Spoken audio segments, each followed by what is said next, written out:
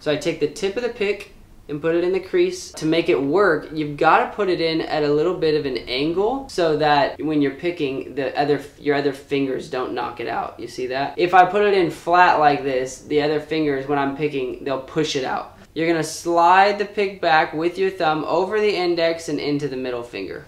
So you got this, slow and right in place there. And then you can pick. Now it's just like second nature. Right? I can do it quickly.